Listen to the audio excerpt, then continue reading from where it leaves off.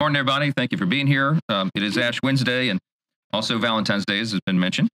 The American people are not feeling very loved right now, though. They're not feeling heard by the Biden administration.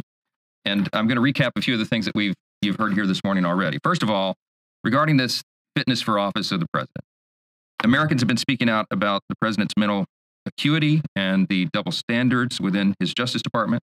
On Thursday, as you know, the special counsel confirmed that President Biden mishandled classified materials in a way that presented serious risk to national security. He broke the law, but he's not going to be charged. Why is that? Well, special counsel said that it decided not to indict the president in part because there are significant limitations on his memory, and a jury wouldn't convict him because he would be presented as, quote, an elderly man with a poor memory. That did not inspire confidence among the American people. It's of great concern to us. Ultimately, they're indicting, remember now, the DOJ is indicting one president with politically motivated charges, and they are now carrying the water for another amid very similar allegations. A man too incapable of being held accountable for mishandling classified information is certainly unfit for the Oval Office. And everyone in this room, if you just ask yourself that question, you will come to the same conclusion. Public concerns have arisen regarding President Biden's cognitive abilities, particularly in light of mishandling confidential information. This has sparked debates about accountability and adherence to the law.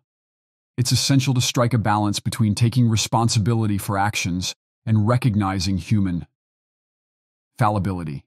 Even among leaders, the issue extends beyond memory and judgment limitations.